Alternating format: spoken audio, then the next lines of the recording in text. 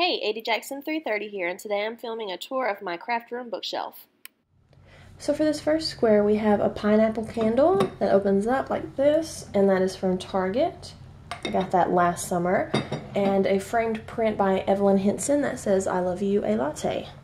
This square holds my ceramic cactus from Hobby Lobby and two of the mail holders from the Target dollar spot that I picked up a few years back, and it holds my incoming and outgoing mail. The next square has a marshmallow pop candle from Target, the ampersand sign from Target dollar spot, and two of my favorite books by Jenny Han.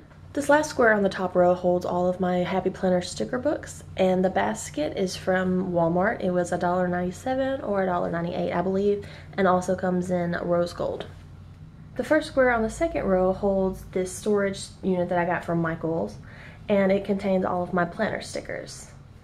The next one contains a Starbucks cup that I just rinsed, washed out, and dried off and used to hold all of my Target dollar spot pencils.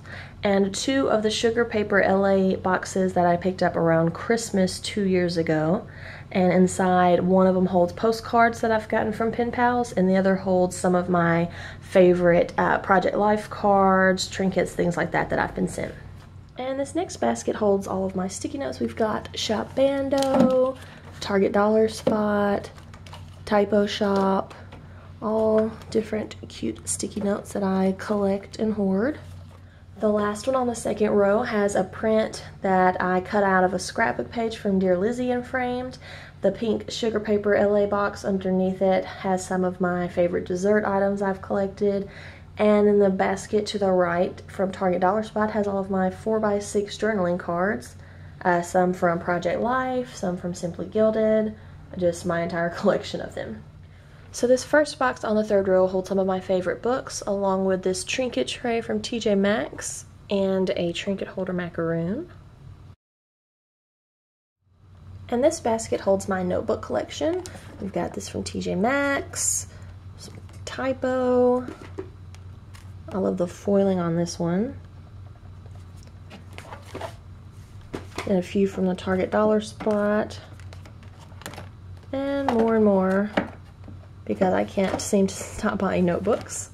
And on the next one we have two of the Target dollar spot binders that hold some of my thank you cards, and then a small basket that has my tag collection. This is one that I made using the Peachy Cheap products. These are some of my pen pals have sent me, Target dollar spot. So I just keep all of those in here in this little basket for easy access whenever I'm making snail mail. And on the last box of the third row, I have this really cute fox candle that my pen pal at Love Letter Generation sent me, sitting on this cupcake tray that I got at the Target dollar spot. This is just a white box that I got at Michael's, and I got these donut decals from Fancy It Pretty a few years back. And it holds some more of my dessert stationery, along with a warm vanilla sugar candle by Bath & Body Works. And in the first square of the last row, I have all of my lists. We have the packing list and to-do list I picked up at TJ Maxx. Got a lot from the Target dollar spot. This one, I believe, was from a Paper Panda box. And I've just got a ton of those stuck in here.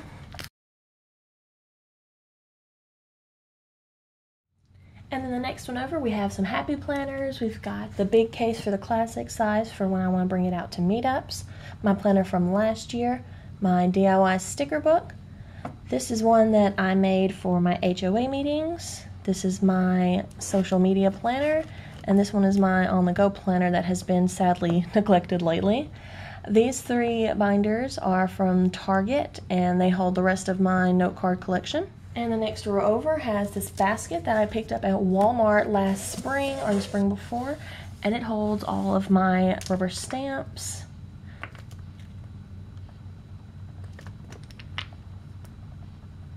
I've gotten these from Michael's, Hobby Lobby, Target, AC Moore, Peachy Cheap.